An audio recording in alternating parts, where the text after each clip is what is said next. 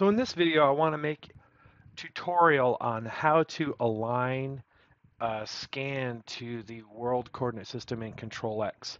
So many times when you are bringing in scan data, you'll notice it's floating off in Never Never Land. Honestly, it's floating in Never Never Land because it's oriented to the scanner most of the time, right?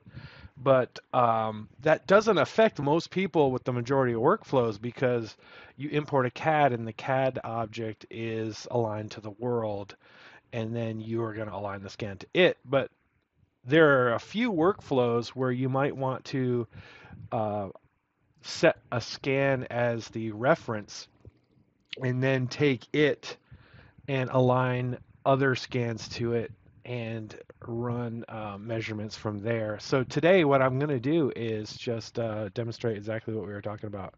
So if I just drag in a scan here, you'll notice that it is floating in space. Here's where 0 is. And if I want to align that together, the first thing that I do here is you'll notice that when I drag it in, it goes into the result. This is an inspection, right?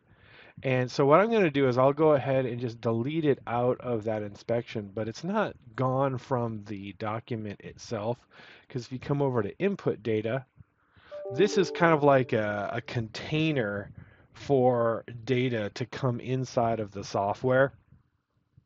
And if you come into the input data and select that scan, now what you can do is kind of like pre-align this before you send it over to the inspection project.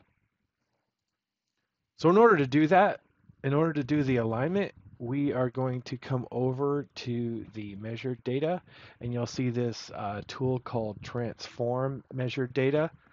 And that is going to be the option that we're going to use to move the scan data to a coordinate system. But before we do that, we're going to go ahead and create features on that scan data first so we can go in and select those features and align it. So in order to create those features, we're going to come over to the Home tab, and you'll see here that we have these features that we can create. So I'm just going to select areas of the model. So we'll just select that top surface here.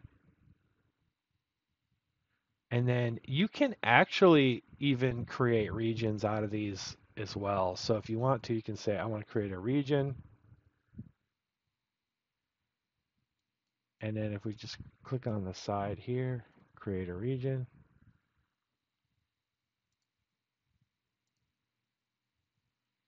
And sometimes this can be better because then you just select those regions to create features if you want to from there.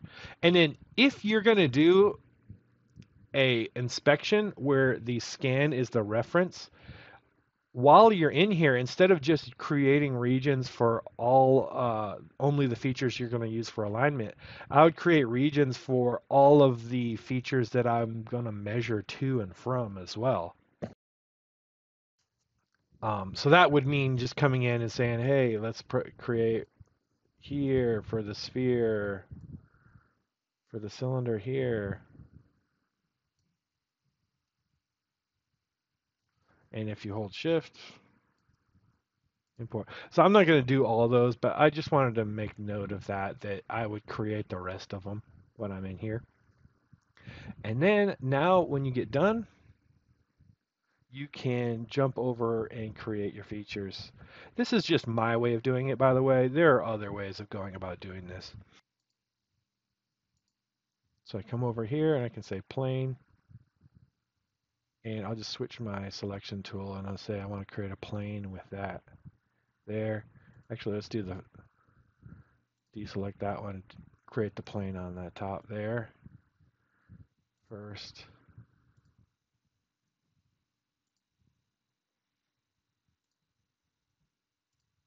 Like this.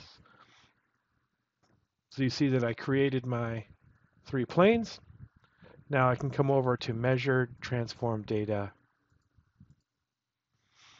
and just hit next because we're going to move scan A here. And then what we're going to do is, so there's all these different options here. You can load up a matrix, you can do data match, you can even scale in here. Um, I will come over to interactive alignment, which if you've ever used DX, that is the tool that we use to align scan data to the world, is we use this concept of interactive alignment. Now when you're in here, you do have the option to do a plane line point, where you would say, I want to select a plane and then the intersection of two planes to create a line and then a point, right? A 3, 2, 1. But I tend to just like to use XYZ. XYZ can do that as well as more.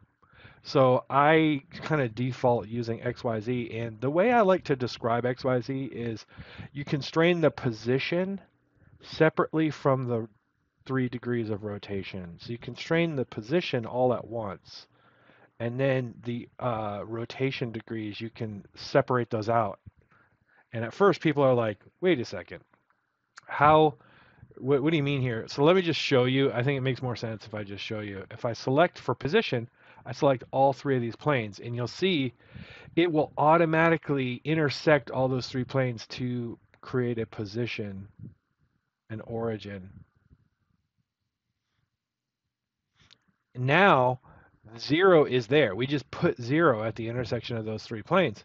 But you see that the rotation is not correct yet. So that's where you can say, I want the y-axis to be constrained to this plane, and then whatever other planes you want to use. So maybe the z-axis constrained to this plane. So now you see that it squared up y up and z at me here. And then you hit OK. And you hit rebuild because the planes will then go along with the scan.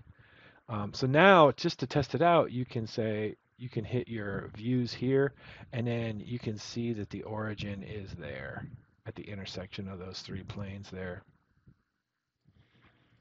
So now that we have this aligned, when I grab the scan data, and I can right click and I can say add to result data number 1, result number 1, you'll see that it comes in the coordinate system there.